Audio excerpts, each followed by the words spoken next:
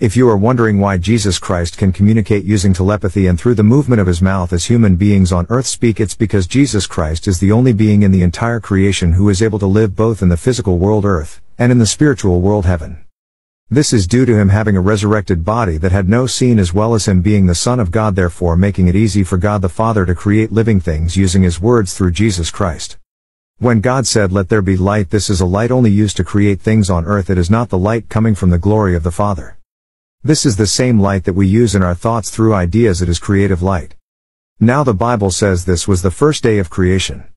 The second thing that came out of the mouth of God was the words firmament. Let there be a firmament.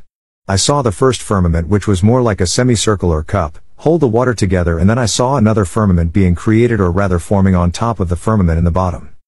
These two firmaments joined together to create a ball to secure the water and the land that was being protected, or rather covered by the Spirit of God. Now let me describe the firmament. It was made from glass looking like material, and it had a lot of layers upon layers. The firmament is so strong that the glory that emits from the Father's throne passes through it but partially. Why is this, you might ask? So that spirits coming to and from heaven or earth can pass through easily.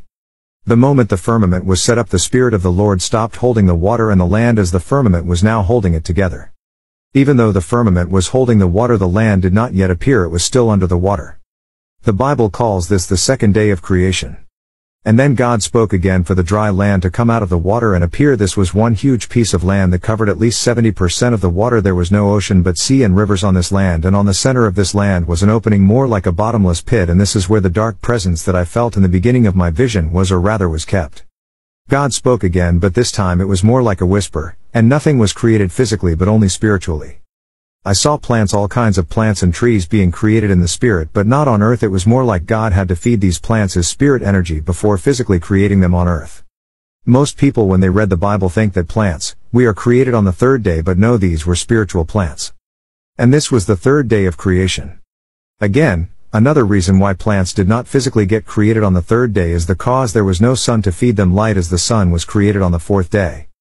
On the fourth day God spoke words again, and I saw gases in the atmosphere gathering up in one place and then separating into two. These two gases formed balls. The first ball of gas was compressed so much but it was turned into the sun, and the second ball of gas was compressed less but it turned into the moon. These two balls of gas were the same size but only different in brightness.